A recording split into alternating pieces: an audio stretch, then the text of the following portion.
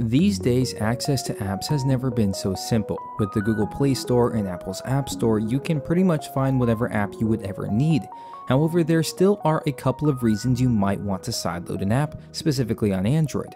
This is Luke Pollock with Android Police, and in this video, I'm going to show you how to install/sideload APKs onto your Android phone or tablet using APKMirror. Now, quick note, this video has been adapted by Ryan Hager's guide over on AndroidPolice.com.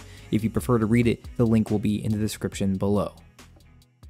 So you might be asking yourself, what is sideloading? Sideloading is the process of installing an application yourself outside an official source like the Play Store.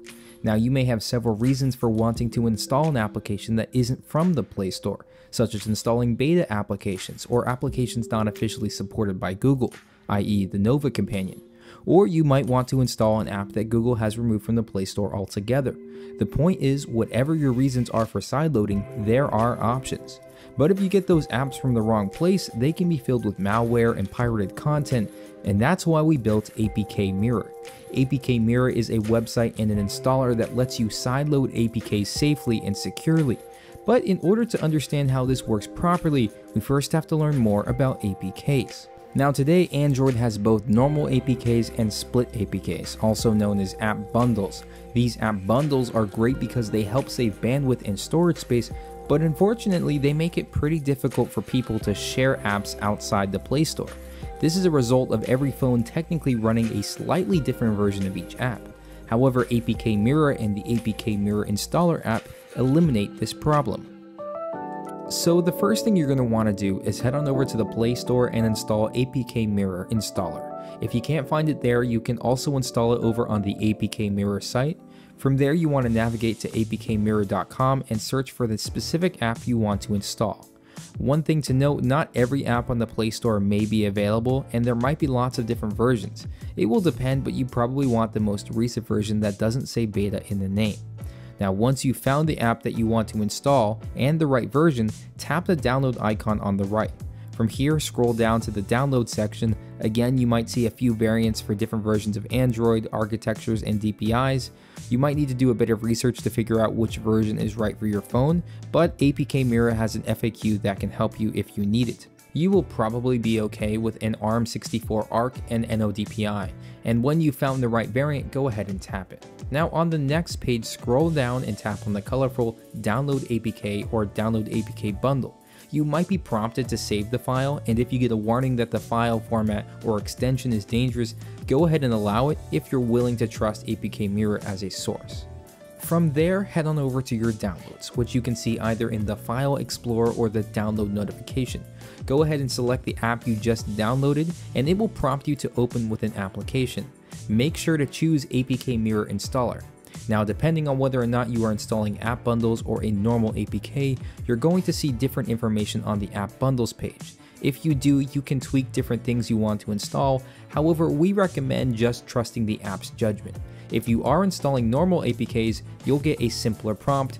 Whichever you get, tap install to continue. Now, the first time you install an application from an unknown source, you might run into some issues. On the most recent versions of Android, you're going to be prompted to allow the APKMirror installer app as a source for app installations. Now, while we don't recommend enabling the setting for just any app, it's perfectly safe to do it for APKMirror. The reason Google implemented this into Android is to protect you from installing apps that might contain malware.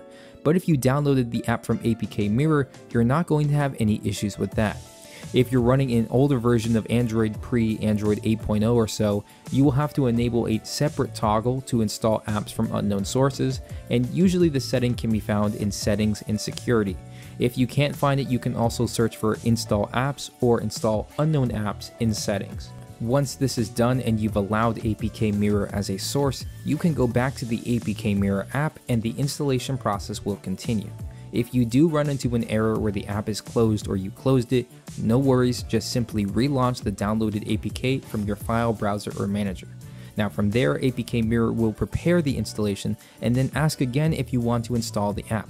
Tap install one last time and that's it. You've successfully sideloaded an app. Now, if you run into any problems during this process, APKMirror installer will let you know by spitting out a large warning.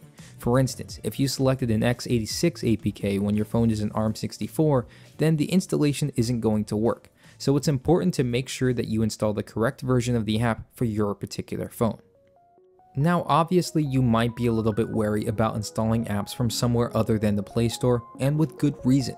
But let me reassure you, you can trust APKMirror. We run it and we stand by it. We've done our best to make a well-made, easily navigated repository of Android applications, and the apps on APKMirror are signed by their developers, unmodified, and completely safe to use. We don't supply any pirated or cracked apps, which are often loaded with malware. And lastly, if you still don't believe us, check out a ton of other impartial sources that trust us in the link in the description below. Well, there you have it. Just like that, you can be sideloading applications in no time. Again, if you want to read a bit more in depth, take a look at the guide over on the Android Police site, which will be in the description. If you liked this video, give it a thumbs up and consider subscribing to Android Police. And if you want to see some of my own content, feel free to check out my channel too, Technominute. But for now, this is Luke with Android Police, and I'll catch you in the next video.